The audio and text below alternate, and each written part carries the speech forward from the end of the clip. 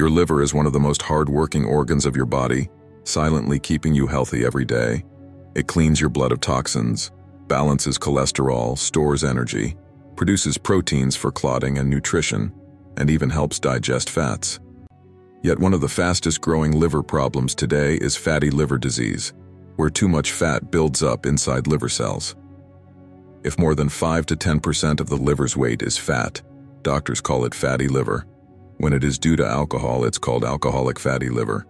But in non-drinkers, it is known as NAFLD, or non-alcoholic fatty liver disease, a modern epidemic linked to overeating processed foods, lack of exercise, diabetes, and high cholesterol. Most people don't feel any symptoms in the early stages, which makes it a silent condition. That's why doctors rely on liver function tests, or LFTs, a simple blood test that measures enzymes and proteins. LFTs are like a report card for your liver. ALT and AST are enzymes that rise when liver cells are injured, while AST can also go up with muscle damage.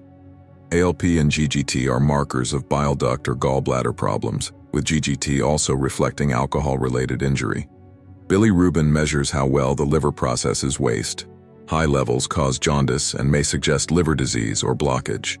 Albumin tells us how well the liver is making vital proteins, and low levels often point to chronic or advanced liver disease. Together, these values give doctors a clear picture of how healthy or stressed your liver really is.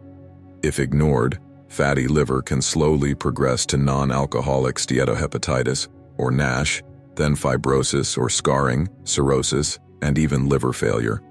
The good news is that fatty liver is often reversible if caught early.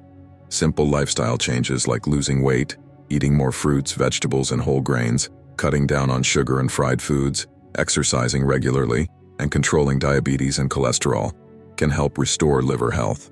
Remember, your liver rarely complains until the damage is advanced, so protecting it today and checking it with timely LFTs is the best investment in your future health.